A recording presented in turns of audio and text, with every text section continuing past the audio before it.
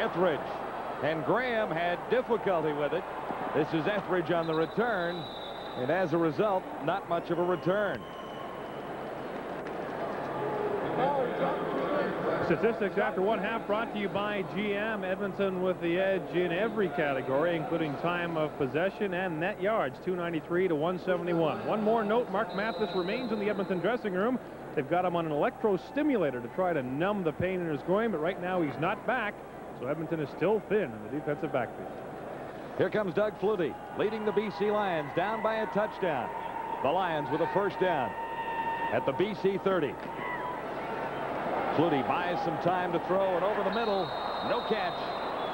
Leroy Blue was covering, and Skinner was the intended receiver. Well, John Volpe, when he's not running or out in a pass pattern, he has to help try and protect his quarterback, Doug Flutie, and I think he did a pretty good job there on the blitzing Larry Ruck. One of the two outside linebackers of the Edmonton Eskimos will come on every play, either Larry Ruck or Leroy Blue, and when they do, sometimes it's the responsibility of the running back. Flutie from the shotgun on 2nd and 10.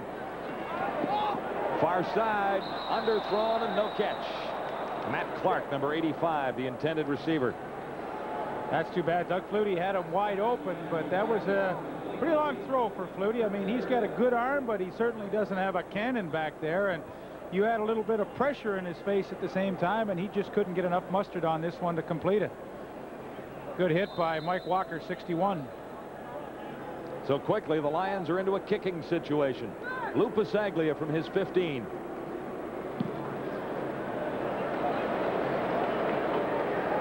And Henry Williams keeps it. No, he doesn't. Can't keep it in bounds. Good kick by Pasaglia. Williams argues the call, but not for long. Now, that's a great kick by Louis Pasaglia. Anytime you can get maximum distance with no return, I mean, you can't do it any better. They would like to eliminate the gizmo on his returns. 41-yard punt, 0 on the return. That's a good net. The Eskimos still have decent field position beginning this drive at the 40. Edmonton leading 14-7. And it is Tracy Ham back at quarterback. 10 of 16 for 164 and 1 TD. Flags are down. There was early movement. Ham for Blake Marshall. Marshall breaks one tackle. He's still going, and will have a first down if the penalty is not against the Eskimos. Mark Jones, number 43, leading the tacklers for BC.